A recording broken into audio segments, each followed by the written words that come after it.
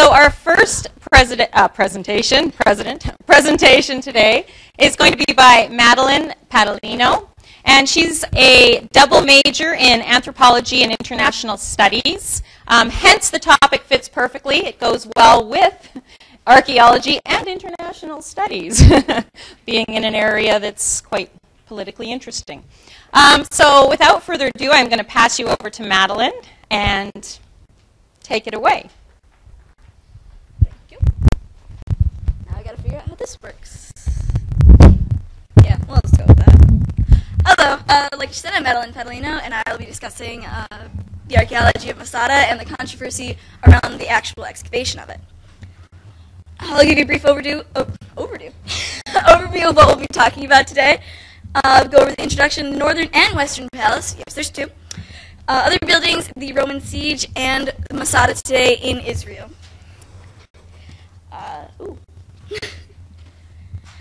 Like she said, Masada is located in eastern Israel in the Judean desert. It is overlooking the Dead Sea.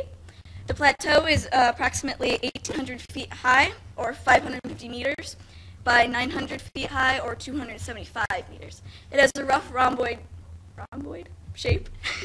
The western cliffs are about 1,300 feet high, and the eastern cliffs are about 300 feet high.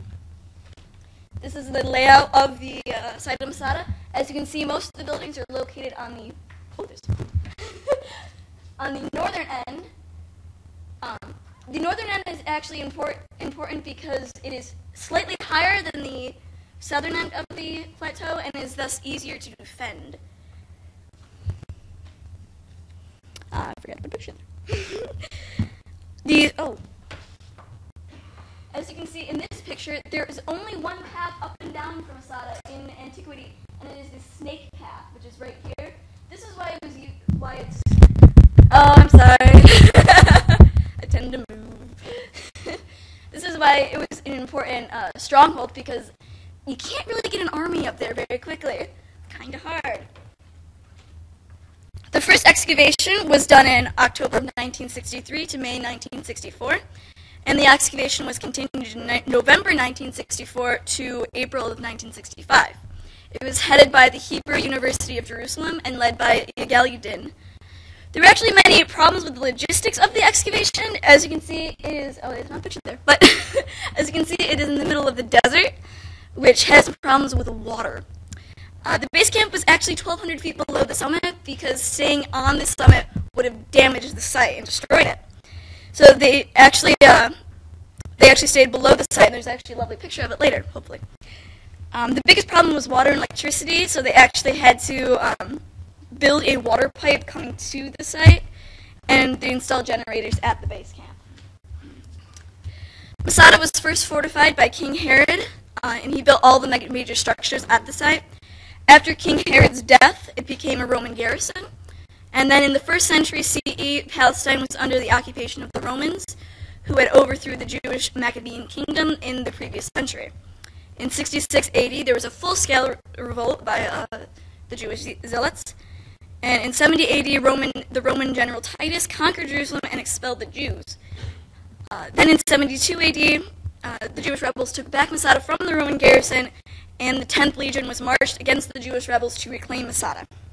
Masada, after this, was returned to Roman garrison for 40 years, and during the 5th and 6th centuries, Masada was inhabited by Byzantine monks. As you can see, there's evidence of a Byzantine church at the site. Like I said, King Herod was first to fortify the site, and it was fortified between 36 and 30 BCE.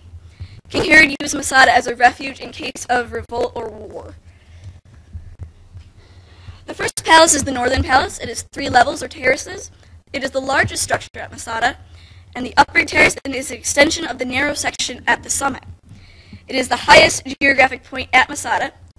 The middle terrace is 60 feet below the upper terrace, and the bottom or lower terrace is 40 feet below the middle.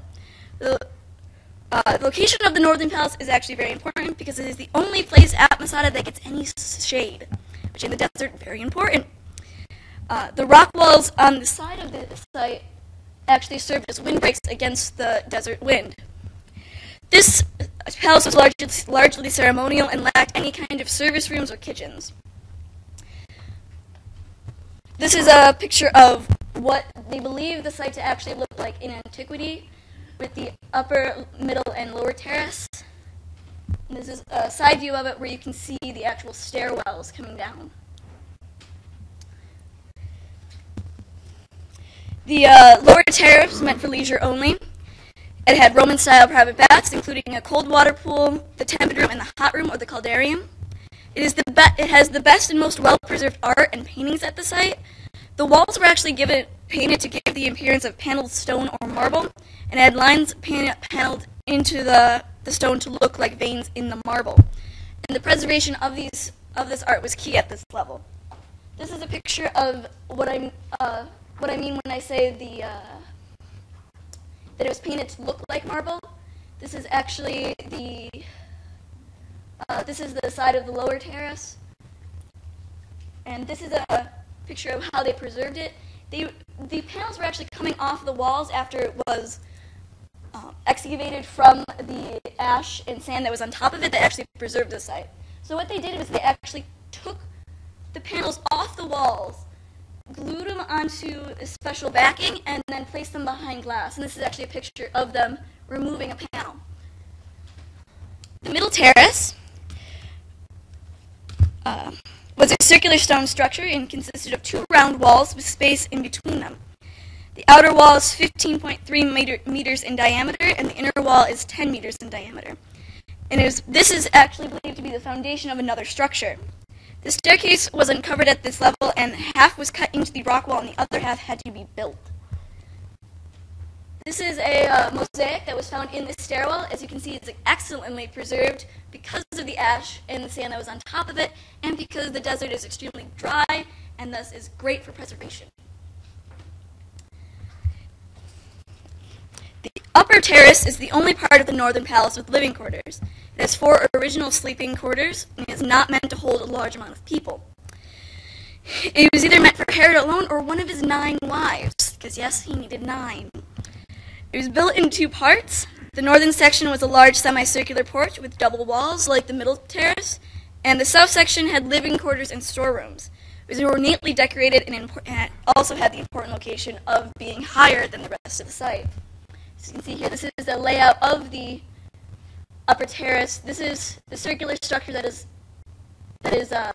like the middle terrace, and then these are the actual the storerooms and the living quarters. The upper terrace had mosaic flooring as well as columns. The columns were built in a very interesting way. Instead of taking large stone slabs of marble, they actually made them out of many stone blocks that were plastered and then glued together to look like one monolithic column. The columns were marked with Hebrew numbers to indicate the order that they were to be stacked. They had Corinthian-style toppers that were also painted. One even still had gold paint on it at the time of excavation. And this is an example of the stone blocks that were stacked together. As you can see, there's numbers on them to indicate which order they were in.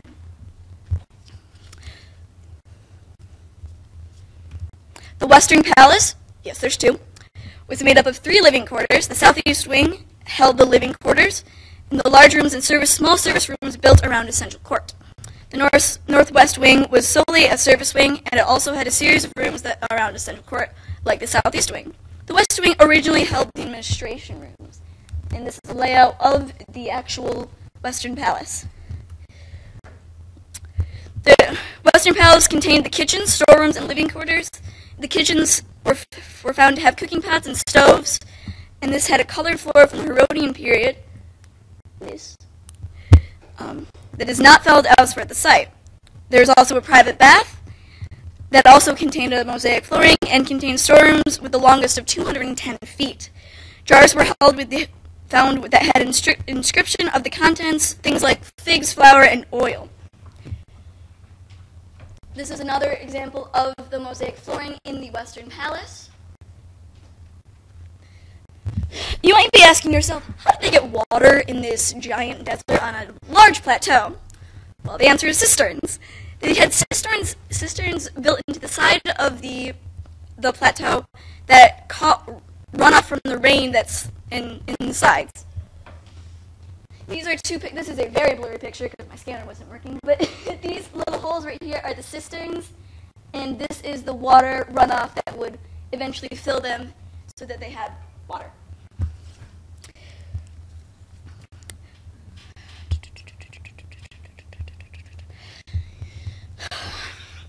The large bathhouse was a large hall of about 33 to 36 feet and had 6-foot thick walls.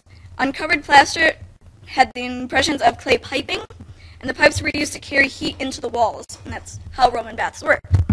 Beneath the floor was another floor with about 200 well-preserved small columns or hypocausts, which is these right here. This allowed hot air to flow between the floor to heat the floor and the walls. The adjacent building had an oven which was used to heat the air, and then was pushed through the piping. This heated the floor and the water when the water was poured on it. Because in the desert you need to be hotter. This is a better picture of the hypocausts in the caldarium. The bathhouse was similar in design to others built in the Herodian period. The upper floor had a geometric design made up of black and white tiles. The adjoining rooms were the cold room, the tepid room, and the entrance or the disrobing room. The tepid room had decorated walls with a similar black and white tile style as the caldarium. The capitals or toppers of the pillars of the columns were of Nabatean style and not Corinthian. The bathhouse is evidence that Masada wasn't just a fortress, but was also a royal citadel. And this is evidence to the amount of water they needed to actually use the bathhouse, because it needed a constant supply of water, which was given by slaves. This is a picture of the bath in the tepid room. As you can see, it's more of the art from the Northern Palace, where it's designed to look like marble paneling.